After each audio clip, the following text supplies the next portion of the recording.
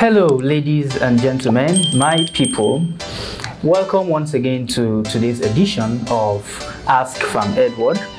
Today we'll be talking about a very important topic: 3 unique ways to know whether you are carrying multiple pregnancies, whether you're carrying twin, or you're carrying a triplet, or you're carrying a quadruplet, and so on. Today I'll be telling you 3 unique ways to know if you are carrying multiple pregnancies.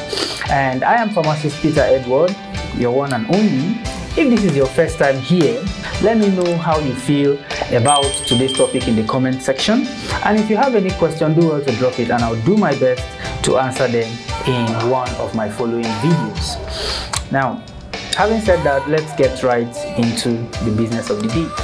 The first sign that should perhaps make you feel you may likely have multiple pregnancies is when you have what we call hyperemesis gravidarum. Okay, forget, that's a very big name, I know, but what that simply means is when you have in early pregnancy you are having severe and consistent vomiting. Okay, you are vomiting so much. It's not morning sickness. Morning sickness is normal with pregnancies, but when it becomes severe and consistent, you're vomiting so well that it becomes so much of a health threat to you, it is possible that you have multiple pregnancies. You're carrying a twin, or you're carrying a triplet, or you're carrying a quadruplet. Okay, that is called hyperemesis gravidarum. So you watch out for that. Sign number 2: the size of your tummy when you're pregnant should be there's some proportionality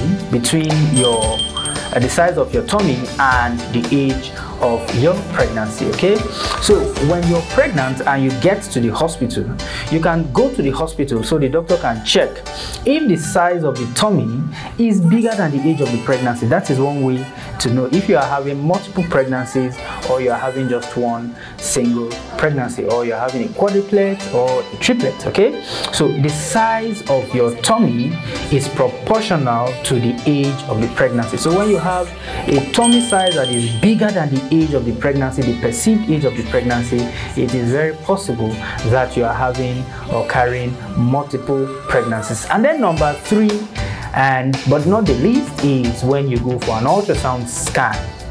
An ultrasound scan is the surest way to know if you are carrying multiple pregnancies, or you are carrying twins, triplets, or quadruplets. Okay, or you're just carrying just one single pregnancy.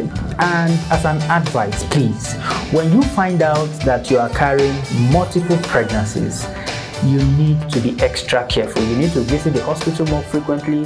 You need to see your doctor more frequently. You need to be careful about what you eat.